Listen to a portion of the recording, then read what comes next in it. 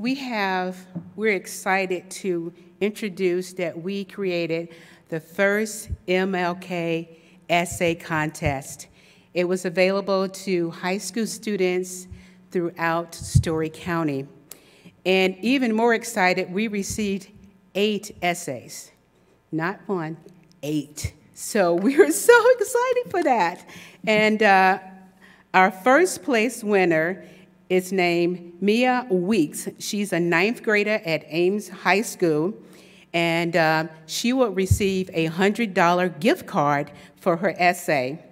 Second place was Hannah Olson, who is a 9th grader but is homeschooled. She will receive a $75 gift card.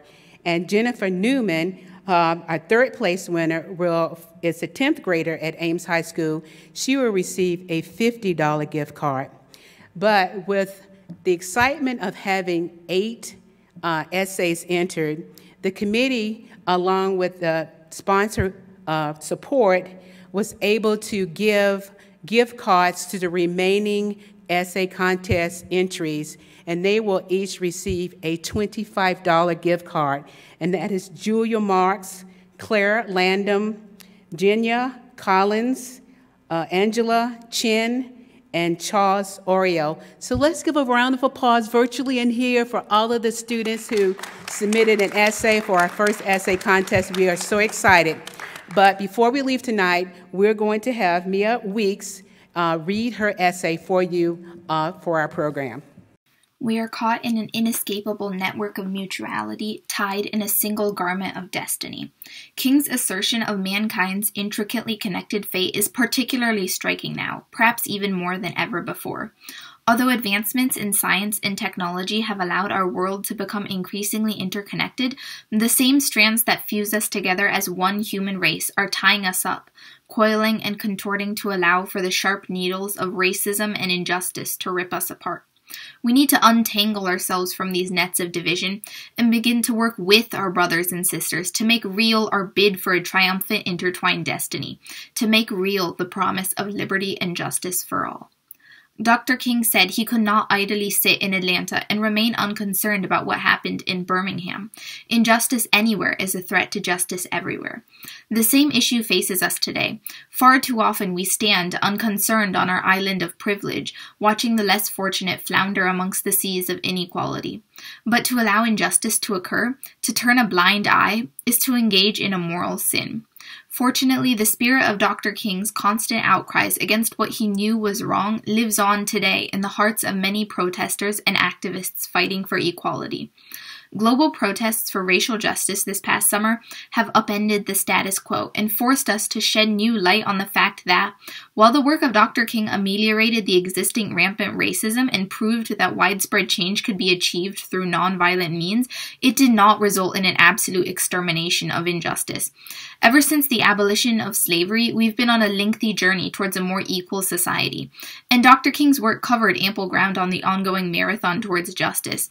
However, the work isn't over. The fight for civil rights will stretch far into the future. Civil pushes for advancements of civil rights are necessary to enact change. Dr. King's work has provided a blueprint on how to engage in nonviolent protests and other forms of direct action to force negotiations and bring about societal improvements. Nonviolent action is necessary to start negotiations, to bypass the political apartheid gripping our government, and to force our elected officials to bring palpable change. Injustices are not present in the form of a candle that can be neatly snuffed out with one quick tap at its origin. In fact, it's nearly impossible to reach a general consensus on where the true root of the problem lies. Racism takes shape in the form of a great oak tree, its roots permeating far and wide, sinking deep into the very fabric of our society. We cannot simply reach for the base and pull. To do so would be to rip out sections of our peoples and communities that continue to stubbornly cling on. Rather, we need to work together, as both a nation and a world, to persistently extricate these deep-set issues, making sure that no remnants remain to take hold yet again. We need to loosen the surrounding soil, to open our country up to new legislation and new ideas that push for change. We need to make it clear that idly sitting by is not an option. Finally, we need to look to Dr. King's work as a nonviolent activist who preached love and tolerance to build a framework for our efforts to build a better world. Thank you. Wow. And she's just a ninth grader.